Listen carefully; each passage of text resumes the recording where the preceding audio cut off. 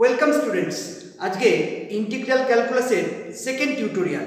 আমি প্রথম টিউটোরিয়ালে ইন্টিগ্রাল ক্যালকুলাসের কনসেপশন এবং দুটো ফর্মুলা নিয়ে আলোচনা করেছিলাম। আজকে দেখো আমরা বোর্ডে একই জায়গায় 14টা ফর্মুলা রেডি করে রেখেছি যাতে করে আমাদের বুঝতে সুবিধা হয়। যেমন দেখো, আমি যদি প্রথমে 4 নম্বর ফর্মুলাটা দেখি, integral of dx equals to, that means 1 dx that is equals to x plus c। তার মানে কি, আমি ইন্টিগ্রাল অফ 1 dx আমি কোন ফাংশনটা পাবো, যে ফাংশনটা ডিফারেন্সিয়েশন করলে আমি এখানে 1 পাই। এখানে দেখো ফাংশনটা হচ্ছে x, x এর ডিফারেন্সিয়েশন x সাপেক্ষে যদি করি তাহলে আমরা 1 পাবো। ঠিক তেমনি দেখো ইন্টিগ্রাল অফ 1/x dx, সেক্ষেত্রে আমরা সেই ফাংশনটা খুঁজে বার করব যা ডিফারেন্সিয়েশন করলে আমরা 1/x পাই, সেটা হবে log mod x। এটা আগের টিউটোরিয়ালে আমি সলভ করে দিয়েছি। ঠিক তেমনি দেখো integral of sin x dx, সেটা হচ্ছে minus cos x plus c। কেন না, দেখো মাইনাস cos x এর যদি ডিফারেন্সিয়েশন করি, অ্যাকচুয়ালি cos x এর ডিফারেন্সিয়েশন হচ্ছে মাইনাস sin x, তাহলে মাইনাস cos x এর ডিফারেন্সিয়েশন হচ্ছে minus minus sin x, that is sin x। সেই কারণেই sin x integral of sin x dx হচ্ছে minus cos x plus c। এভাবে আমি 14টা ফর্মুলা রেডি করেছি।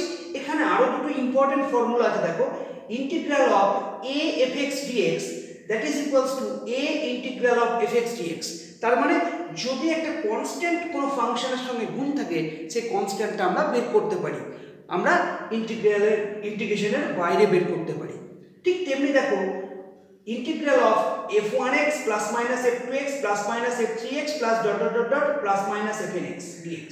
তার মানে কি, অনেকগুলো ফাংশন তাদের যোগফল বা বিয়োগফলের যদি ইন্টিগ্রাল হয়, আমি তাহলে তাদেরকে সেপারেটলি ইন্টিগ্রেশন করে তাদের মাঝে যে চিহ্নটা ছিল সেই চিহ্নটা বসিয়ে দিতে পারি। যেমন আমি তোমাদের একটা উদাহরণ দিয়ে বোঝাতে পারি। ধরো integral of x² plus sin x dx, দুটো ফাংশনের যোগফল আমি লিখতে পারি integral of x² dx plus integral of sin x dx। এভাবে লিখতে পারি, তাহলে দুটো ফাংশনের যোগ। এবার এখানে যদি চিহ্নটা মাইনাস থাকতো তাহলে এখানে আমি চিহ্নটা মাইনাস দিতাম। ক্লিয়ার হয়েছে? ঠিক তেমনি দেখো 1 নম্বরের ক্ষেত্রে ধরো integral of 2x² dx, this is a constant, আমি কনস্ট্যান্টটা বার করলাম ইন্টিগ্রাল অফ x² dx। এভাবে লিখতে পারি। তাহলে a বাই থাকলে এটা আমি ইন্টিগ্রেশন চিহ্নের বাইরে নিয়ে আসবো। ঠিক আছে? ঠিক তেমনি আমি এখানে ফর্মুলাগুলো রেডি করেছি, দেখতে পারো। Integral of cos x dx হচ্ছে sin x plus c, integral of sec square x হচ্ছে tan x plus c, integral of cos square x dx equal to minus cot x plus c। You can verify this. তোমরা এই ফাংশনগুলো differentiation করবে, দেখবে left hand সাইডটা পেয়ে যাচ্ছ। ঠিক আছে? আমরা যে ফর্মুলা বলেছিলাম বা যে টেকনিকের কথা বলেছিলাম, যে ইন্টিগ্রেশনের যে মূল থিম, সেই থিমটা এখানে স্যাটিসফাই করছে কিনা তোমরা দেখে নিতে পারবে। এবার দেখো আমি আজকে 6টা ফর্মুলা নিয়ে, এই 6টা প্রবলেম নিয়ে আলোচনা করব। Problem number 1, integral of cos square x dx। এবার তোমাদেরকে আমি বলছি ফর্মুলাগুলোর দিকে তাকাও। দেখো cos স্কয়ার x এই ফর্মুলা দিয়ে কোনো এখানে আমরা ফর্মুলা আজকে লিখিনি, তাহলে আমরা করব কি করে? এই যা ফর্মুলা আমরা জানি সেটাই অ্যাপ্লাই করতে হবে। তো দেখো আমরা গুণিতক করে শিখেছিলাম cos 2θ equal to 2 cos square θ minus 1। তাহলে এখান থেকে বলতে পারি 2 cos স্কয়ার θ ইকুয়ালস টু কি 1 প্লাস cos 2θ। তো দেখো আমি যদি এখানে একটা 2 অ্যাডজাস্ট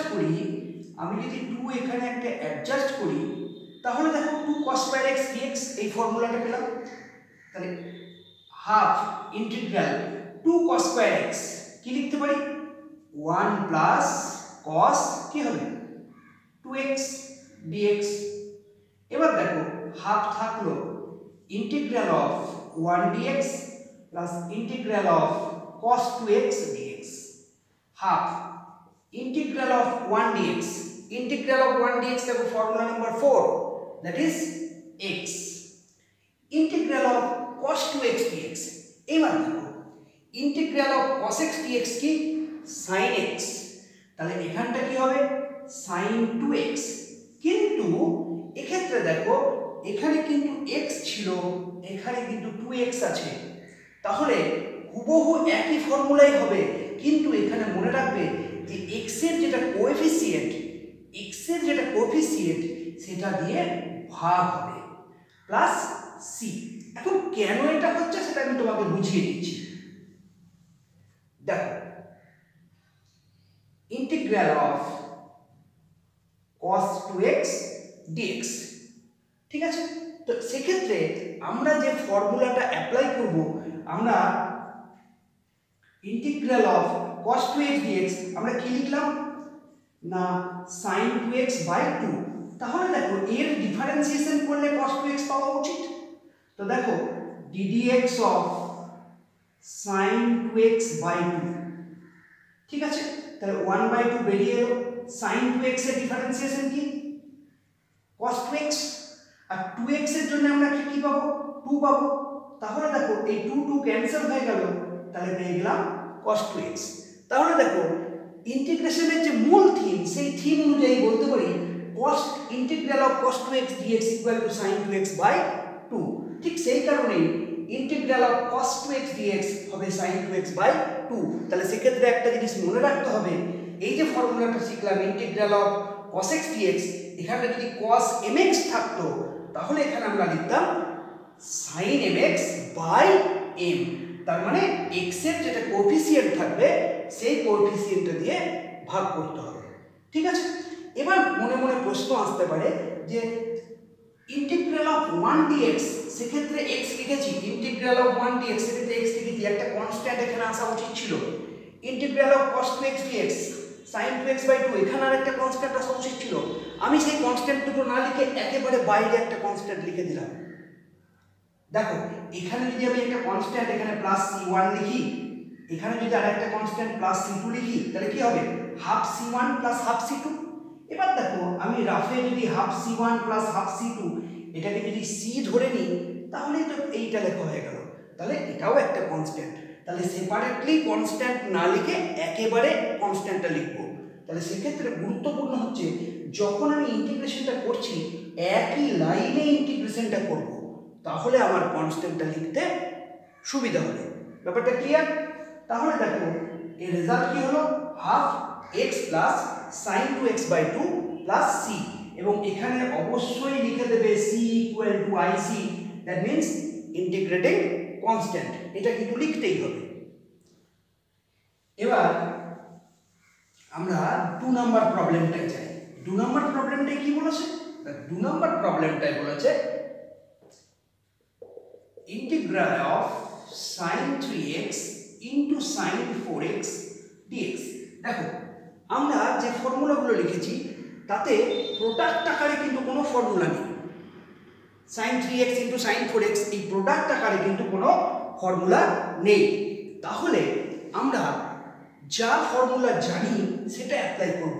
ট্রিগনোমেট্রির যে ফর্মুলা জানি, দেখো আমরা যদি half into 2 sin 3x into sin 4x dx লিখি, তাহলে দেখো half 2 sin a sin b, car formula cos a minus b minus cos a plus b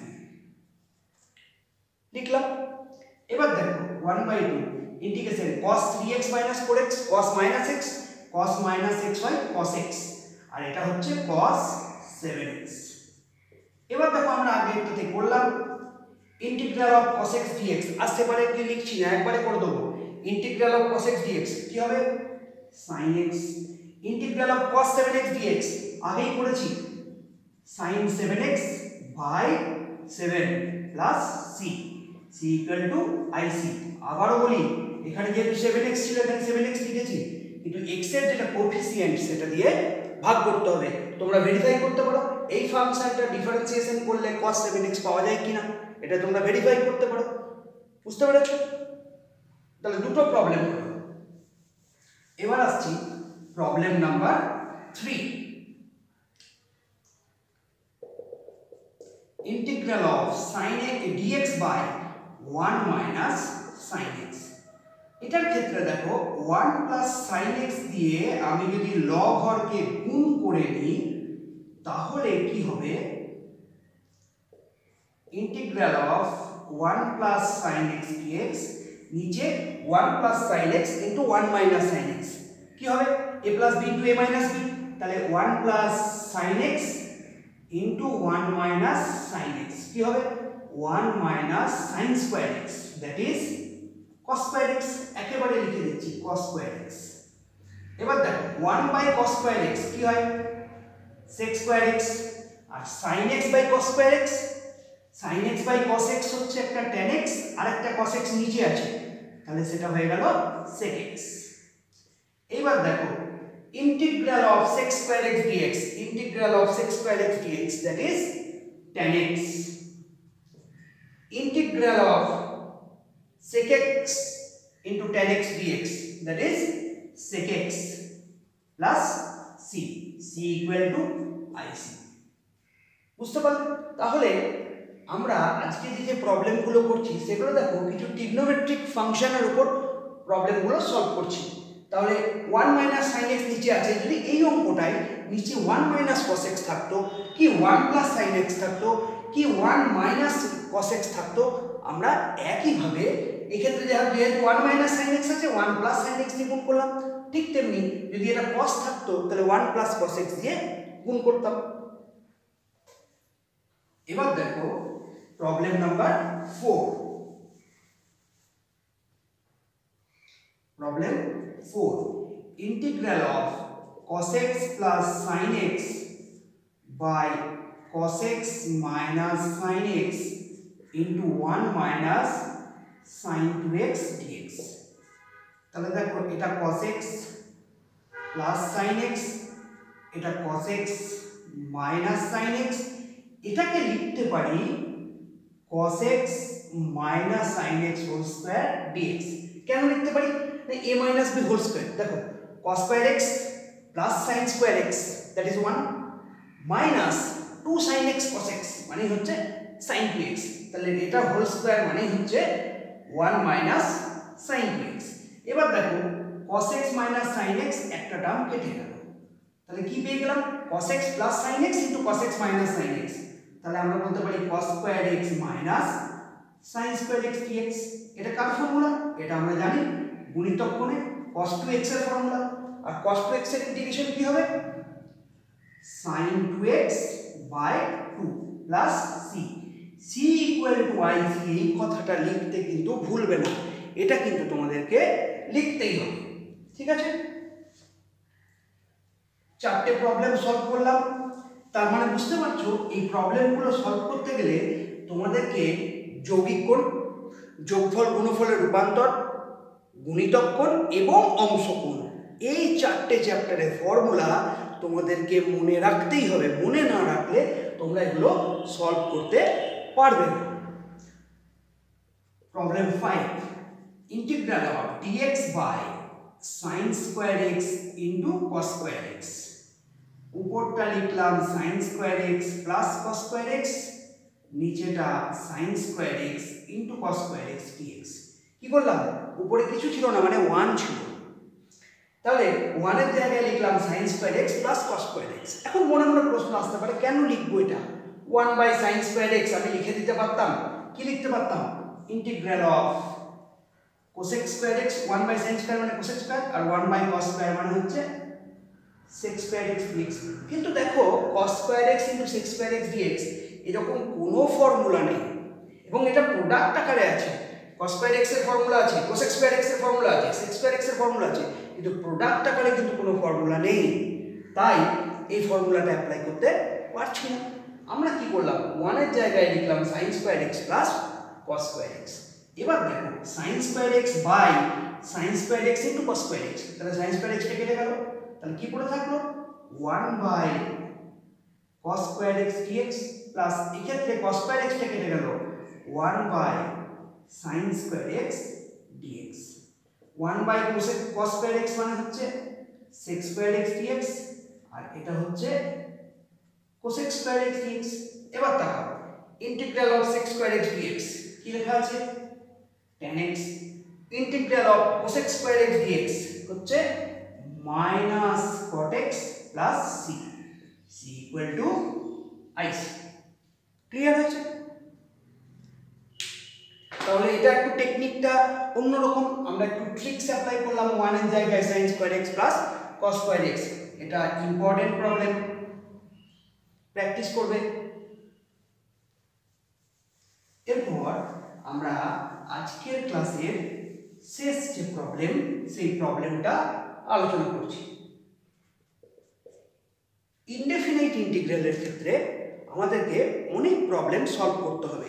এরপর আমি আরও দুটো টিউটোরিয়াল ইনডেফিনাইট ইন্টিগ্রালের উপর তৈরি করব। Problem 6, cos cube x dx। cos cube x, cos square x পেয়েছিলাম গুণিতক কোণের ফর্মুলা, এটাও গুণিতক কোণে যাব। আমরা রিকল করি cos 3 থিটা সমান 4 cos cube theta minus 3 cos theta. তাহলে আমাকে পেতে হবে 4 cos কিউব থিটা। তাহলে অ্যাডজাস্টমেন্ট কি দিয়ে? 1/4 into 4 cos cube x dx। এবার দেখো এখান থেকে বলো 4 cos কিউব থিটা সমান কি বলতে পারি? 3 cos theta plus cos 3 theta. 4 cos cube theta equal to cos 3 theta plus 3 cos theta. তাহলে এখানে দেখো 1/4 integral 4 cos cube x dx কি লিখবো? 3 cos x plus cos 3x dx 1/4 integral of 3 cos x dx integral of cos 3x dx 1/4 3 constant বার করলাম integral of cos x dx integral of cos x dx that is sin x plus integral of cos 3x dx আমরা একটু আগে এরকম করছিলাম sin 3x by 3 plus c equal to ic। ঠিক আছে? তাহলে দেখো আমরা আজকে যে 6টা প্রবলেম সলভ করলাম সব ট্রিগনোমেট্রিক ফাংশনের উপর ছিল, এবং সেই ট্রিগনোমেট্রিক ফাংশনের উপর প্রবলেমগুলো সলভ করতে গিয়ে আমাদেরকে যৌগিক কোণ, যোগফল, গুণফলের রূপান্তর, তোমার গুণিতক কোণ এবং অংশ কোণ, এই ফর্মুলাগুলো অবশ্যই তোমাদেরকে মনে রাখতে হবে। নেক্সট দুটো টিউটোরিয়াল আমরা ইনডেফিনাইট ইন্টিগ্রালের উপর করব। তোমরা এই প্রবলেমগুলো সলভ করো, প্র্যাকটিস করো। যদি তোমাদের কোনো সমস্যা হয় তাহলে এই ইউটিউবের নিচে কমেন্ট বক্সে গিয়ে কমেন্ট করবে, আমি উত্তর দেবো।